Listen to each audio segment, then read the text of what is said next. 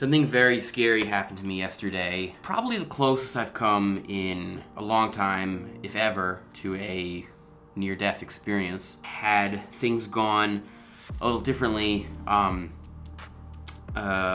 might not be here right now. So I've been trying to get to Ghana for a while. It's a small country in West Africa. It's about a 10-hour non-stop flight from New York City. Originally, I was planning to go a few weeks ago.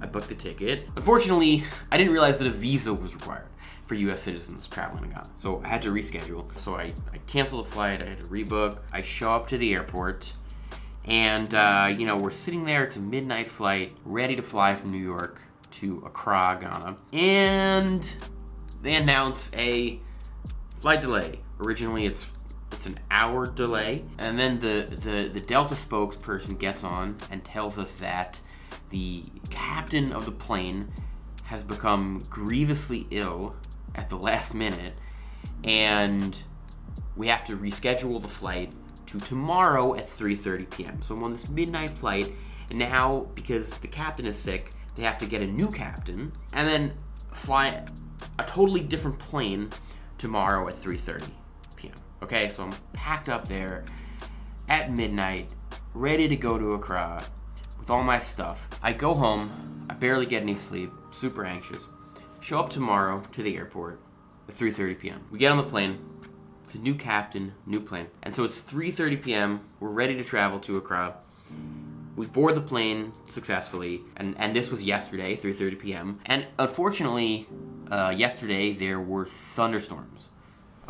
Lightning in the area, so the plane can't take off. So we're sitting on the tarmac for an hour. We can't take off because there's lightning, thunder. So I'm sitting there on the tarmac, like emailing my contacts in Ghana, being like, hey, we're gonna be late. We start moving, and we finally take off. Okay, so now we're in the air. There's a little bit of turbulence, but it's okay. I'm just relieved to finally be traveling to Ghana. There's a lot of stuff, by the way, involved in traveling to this country. You need to get a visa, you have to get a yellow fever vaccination, you have to get a temperature check when you're getting on the plane.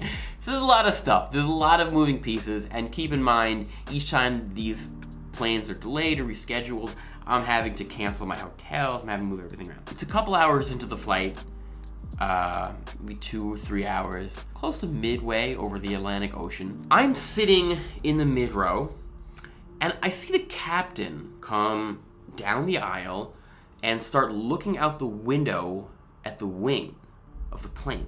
Okay, so he's standing there, he's looking out the window at the wing of the plane. He's opening people's window sliders on the plane up to look out at the window. This is the captain, the guy who's flying the plane. He's like reaching over people's seats to open the window, and he's traveling to like multiple people's seats. So he's like opening up one person's window, and then he's going to the next seat. He's trying to get the best angle to look at the wing at. And this is causing a bit of a stir on the plane. I remember saying to the guy sitting next to me, like, this doesn't look good. Think about like the captain of your plane, and I've never seen this before. He's coming into the passenger seats to look out the passenger windows at the wing of the plane.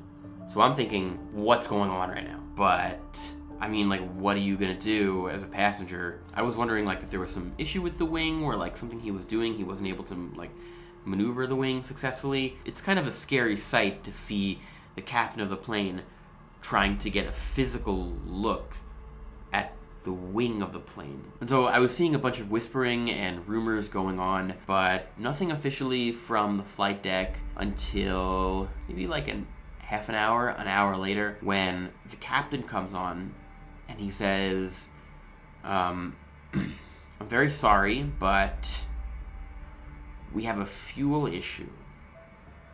And we're midway over the Atlantic at this point. And he says, we are gonna need to return to New York. And he says the plane is momentarily going to make a right turn, and we're going back.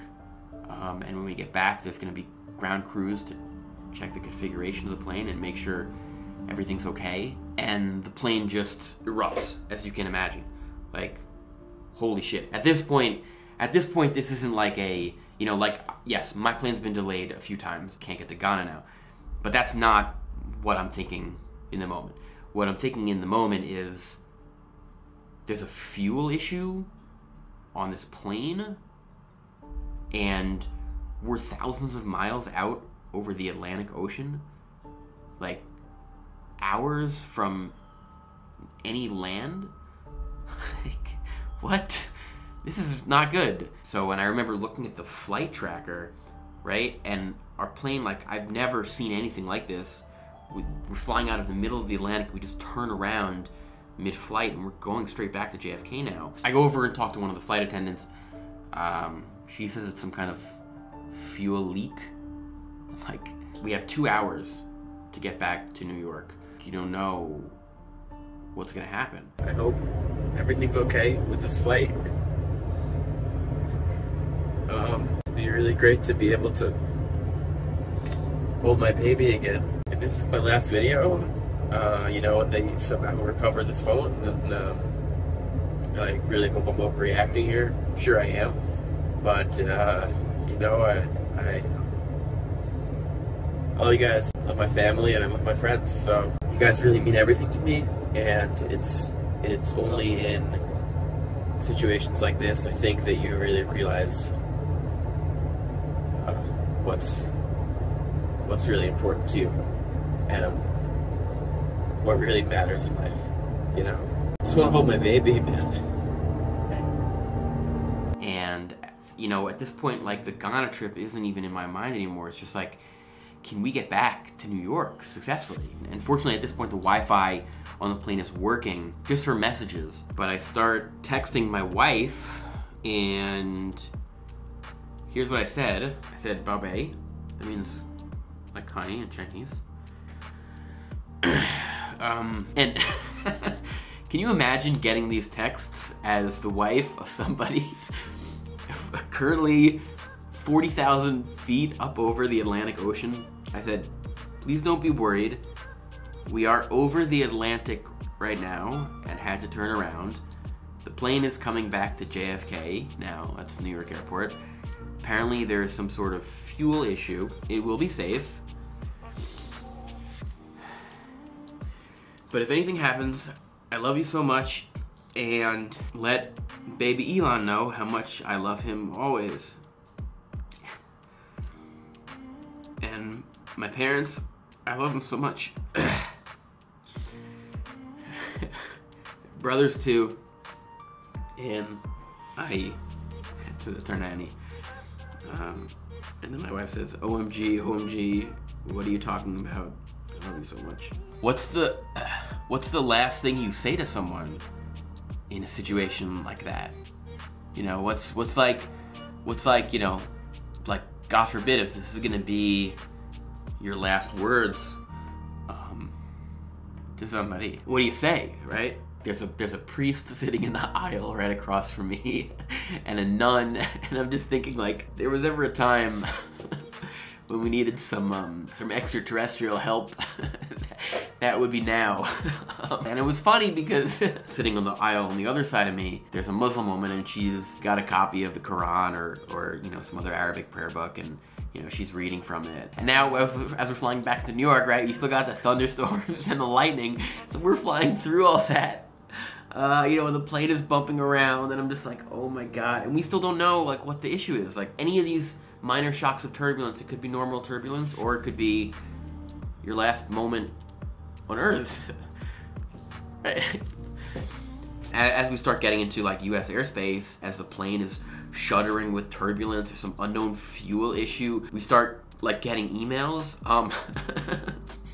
And we start getting these Delta emails being like, here's your complimentary meal voucher. We're sorry there was an inconvenience on your flight. You know, and we're seeing the city night lights, and I finally see New York, and I'm like, man, we're this close.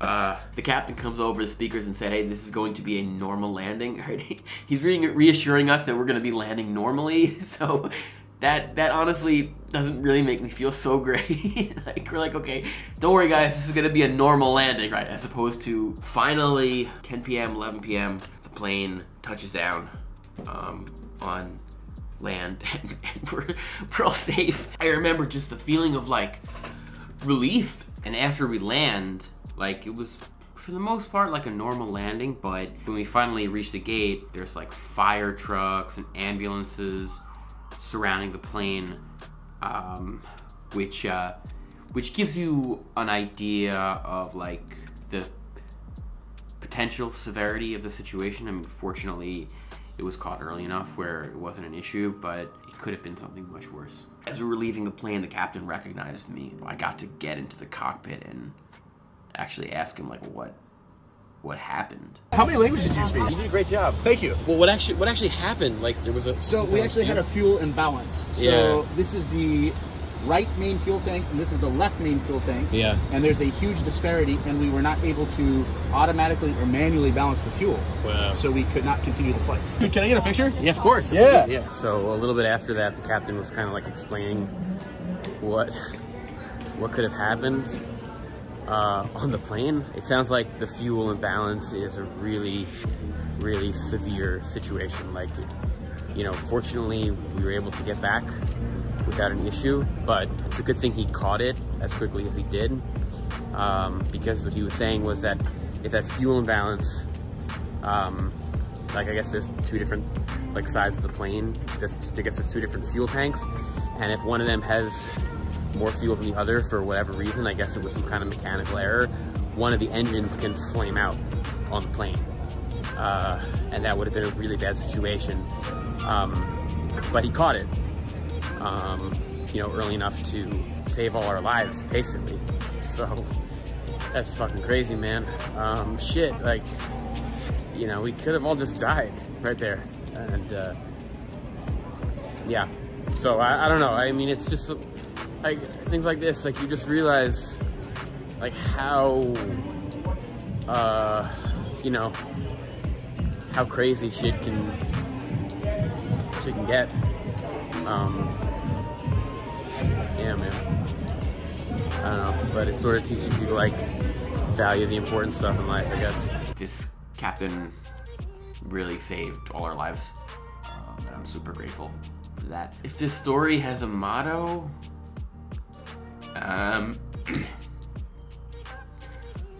give your loved ones a hug, because you never know if today might be your last. It's just really clarifying when you're in a situation like that and you don't know what's gonna happen. You really realize what's important in life. All the bullshit and everything, you know, just kind of goes away, and you just realize like what really matters. So